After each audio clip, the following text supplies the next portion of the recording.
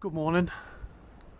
We've had this Vevor wind turbine, horizontal axis, 400 watt, installed for about 2 months now, and I just thought I'd give you guys out there who are searching for information on it a bit more information about it now I've had it up and running a little bit. It is early September 2024, not particularly windy during August and September, but I just thought I'd do a short video about the turbine itself, what I've done to mount it, and the circuitry involved. I did a bit of homework beforehand on this system and I found a lot of pretty good videos out there. Some weren't so good, so I'm trying to plug a hole in the gap of information that you potential buyers and maybe even a few guys that have them out there. So the Vevor wind turbine, that's the 400 watt variant. It came with a 30 amp charge controller, and so far when it's windy it's doing the job. I mounted it on a 16-foot scaffold pole. Let me come back a bit. On the side of our summer house that we've built. The only legislation about these wind turbines, I'm speaking UK now, is the bottom of the blade must be higher than 14 foot. So I got a 16-foot scaffold pole. I did a belt and braces on the bracketry, 2 large brackets, top and bottom. That's the bottom one.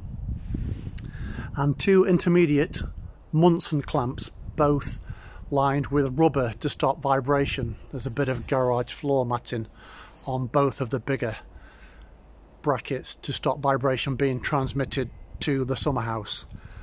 An outdoor weatherproof junction box for the 3-phase AC it generates. The wiring's here behind the fascia board. I've also got some rubber anti-vibration mounts to further insulate it from any noise the turbine generates. The turbine itself is almost silent. When it's very fast wind, there's a slight hiss from the blades, but I took a lead from the yachting type chaps forum and I hadn't insulated the bolts where it bolts to the side of the summer house, so I've got a pack of rubber anti-vibration washers to go behind those 4 brackets. Might even do an update video when I get the famous round to it. But anyway, 400 watt Vevor turbine. The interesting bit being, I hope for you guys, I was very short on how people wired it in to their system. Now, what I'm going to show you is not perfect. It's my first attempt. I can tell you that I took a lead from all you good folk out there and avoided some of the pitfalls of some of the folk that were less attentive to detail. Before I go in and show you this bit of a control board, I'll just say one of my also top tips is earth your system. Down there poking out the ground is the top of a 5-foot earth spike that I drove into the ground to earth the system. More about that in a moment. I'll just go in,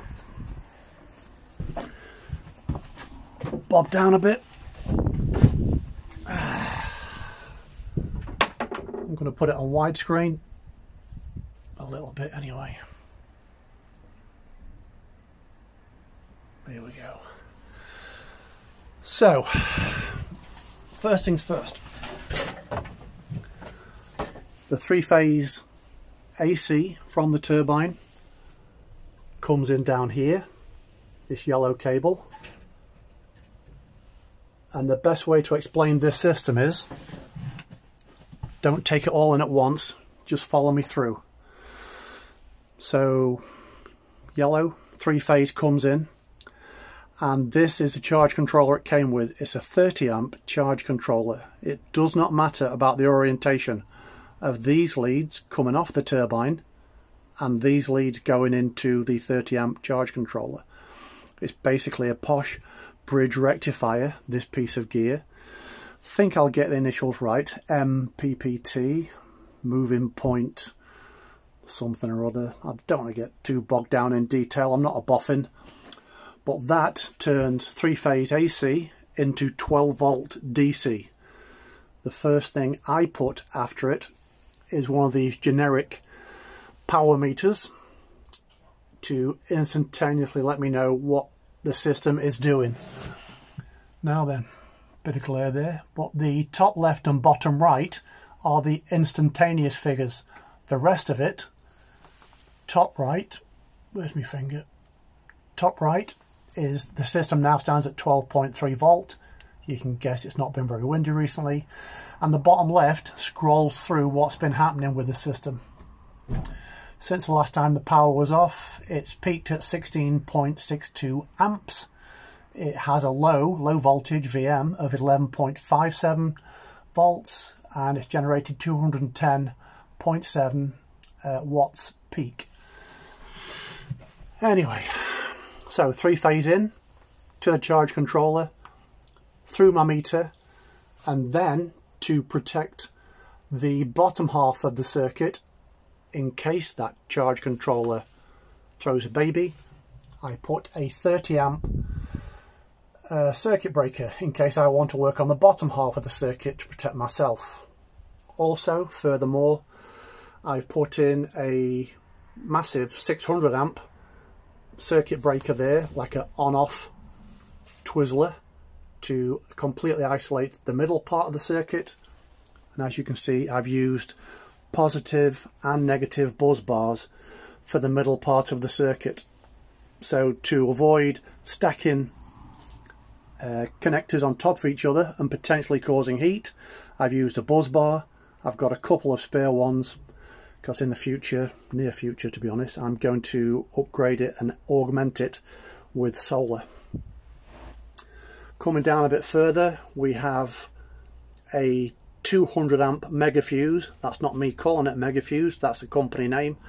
And the reason I have a 200 amp mega fuse is the system's batteries, which I'll come to in a moment, power a 2000 watt inverter.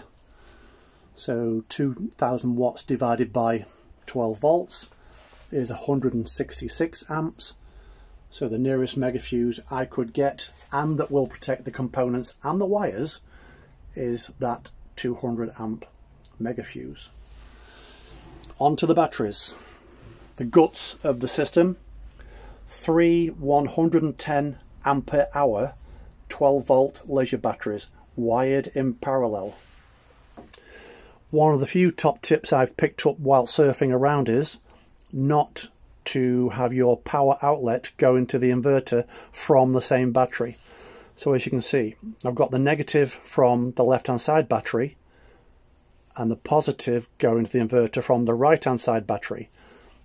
It would be a mistake to have the negative going to the inverter and the positive from that battery. All the guts and juice will be drawn out of that battery and the other two would just cascade into it. This way you share the power load and charging amongst the 3 batteries.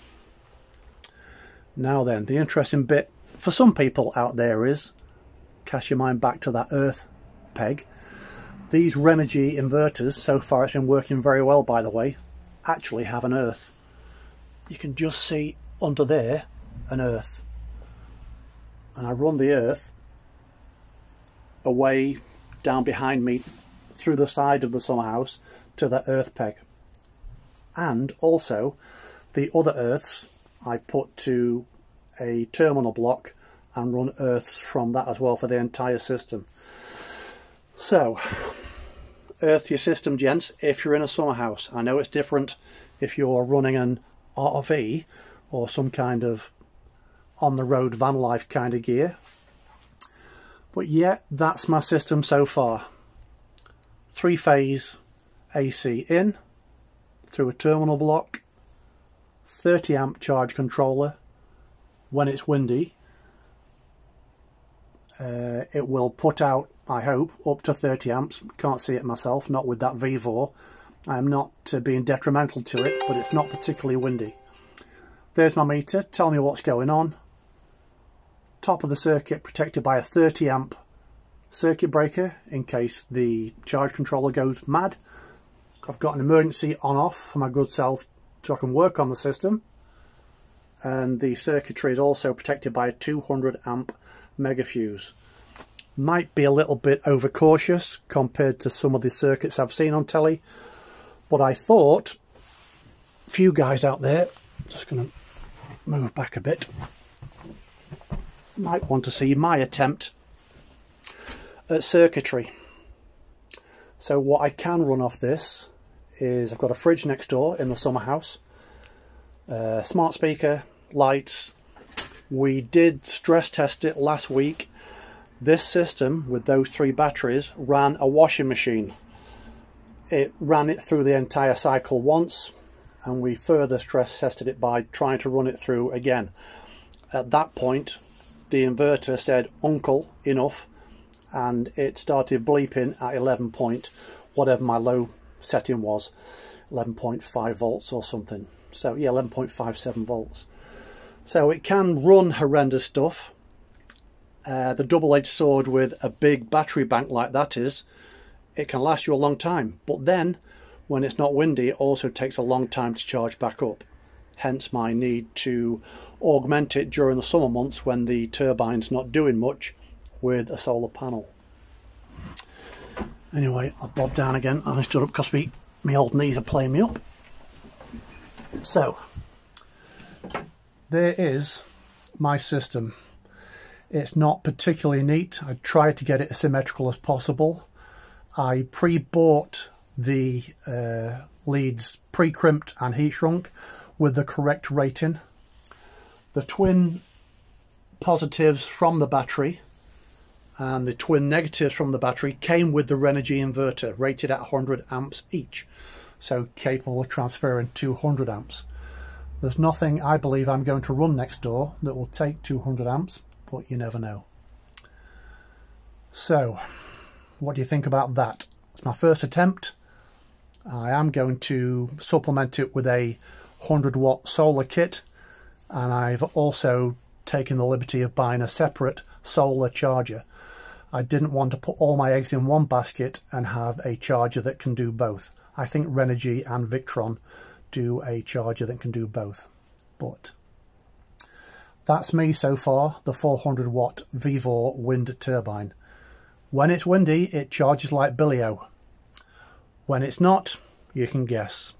All I can tell you so far is it works well. When it's windy, it's not noisy, does not disturb the neighbours. I was concerned about that, don't be. But there is an issue of, I'm not going to use the word vibration, harmonics. When the turbine is flat out, there is an unusual, I'll call it a hum, in the Summerhouse. That's my fault for not insulating the bolts against the wood with rubber washers. I'll attend to that. But yeah, what do you think of that so far? I'll take any questions if you have any, good or bad. This is my first attempt. All in all, by the way, you might be interested to know how much it cost. Right now, the turbine I've bought, I've just checked, here in the UK, so the turbine and that charge controller is between £105 and £120, depending on where you purchase it from. All the other bits and pieces, all these wires, and a friend of ours who is an electrician came and checked me out to make sure we weren't going to kill myself and passers-by. So all the bits and pieces, the turbine, the mast, the inverter, wires, the batteries are expensive. They were £240 total for the 3. But long story short, dear viewers, everything you've seen here today, turbine, mast, inverter, charge controller, meter, circuit breaker, emergency on off, mega fuse, terminal blocks and battery, £600. Now, obviously I'm not looking for a return on that anytime soon, but I can tell you that I'm happy that we can produce power and be off-grid. Let me stand up, my old knees are playing up again. So there you have it. I'll take any questions at any time. Head rush. There's a turbine. Pretty idle, and it's got to be going pretty fast to generate upwards of 6 amps.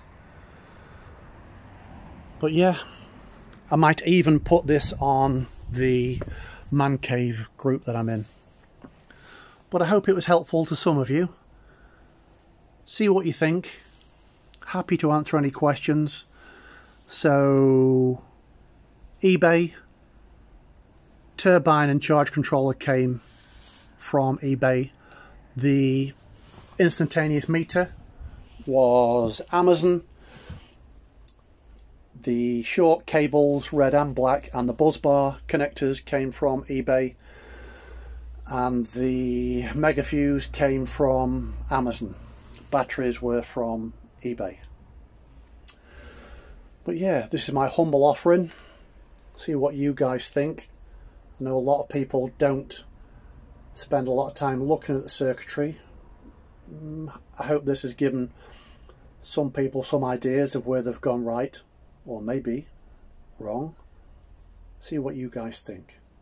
Let me know in the comments, or just have a look at my other videos. They're mainly travel.